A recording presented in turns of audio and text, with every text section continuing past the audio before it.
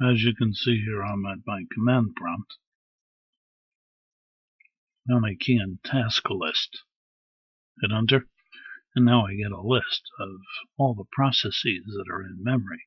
See over here on the left hand side the image name of the process and the process identification number on the right hand side. We go down to the bottom of the list here. Now I'm going to key in mspaint.exe. I'm going to run this program. And it pops up in memory right there. There it is, Paint. In fact, behind it you can see another program I have in memory called Notepad. Well, anyway, there they are, those two files. Now I'm going to key in Tasklist again. And when I do that, look what happens. Right there, you see mspaint.exe and notepad.exe. Both of them are listed in the image name column. Well, extend it over a bit, and I can see the PID numbers 54725936.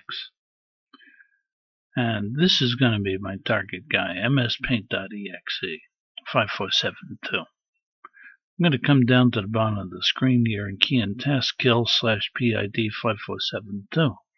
That's this guy over here.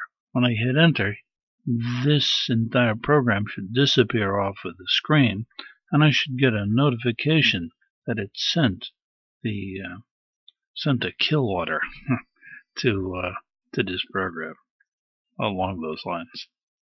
Okay, here we go. I hit enter, and it sent a termination signal to that program, and it disappeared off of the screen.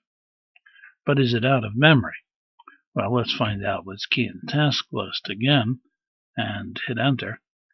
And look, above Notepad, MS Paint is gone. It's not there. This is George Boole. Please share and rate this video, and good luck.